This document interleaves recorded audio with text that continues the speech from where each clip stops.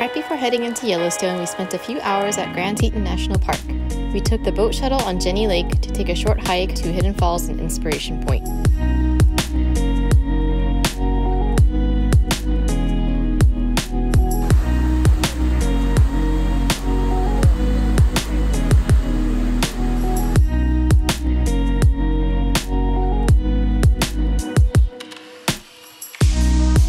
By the afternoon, we were able to explore some of Yellowstone. Our first stop was the West Thumb Geyser Basin. From this, I got a good idea of how the rest of the park would be laid out.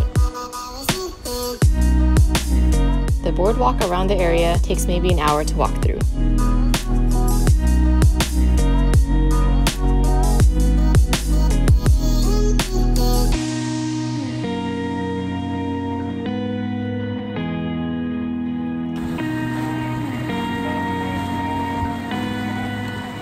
We stopped through Mud Volcano, which includes Muddy and Dragonlight Springs, before making our way to Canyon Village where we were staying.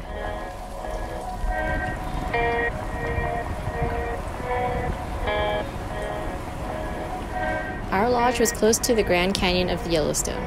This site was a great way to end day one.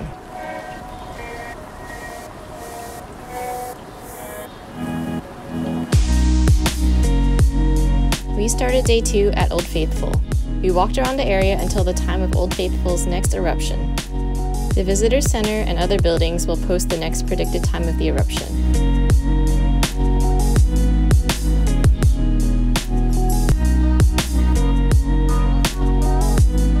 We grabbed a seat once the time got closer.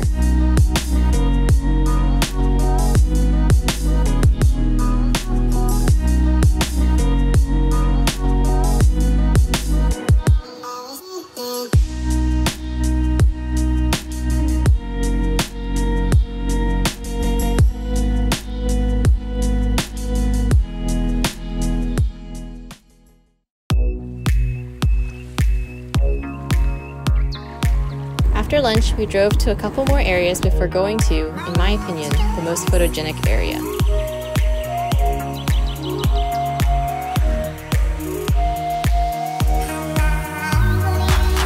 The Midway Geyser Basin houses the Excelsior Geyser and the Grand Prismatic Spring.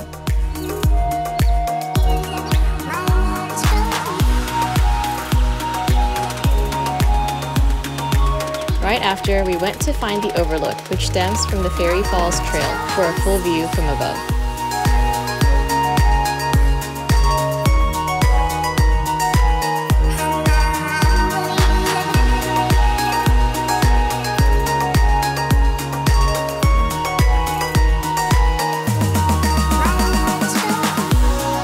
Our day ended exploring Mammoth Springs.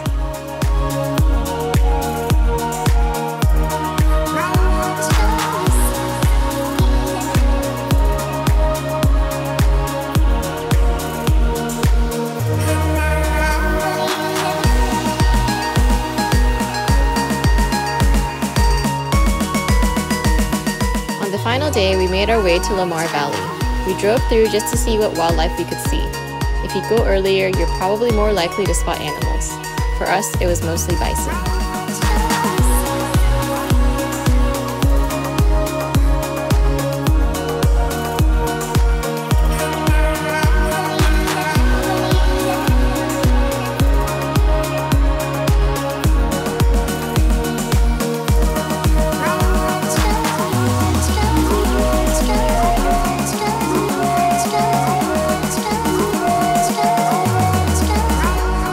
There's definitely a lot more to see, but I think we hit the main attractions and avoided any strenuous hiking for my parents. I hope to return to do some more hiking at a different time.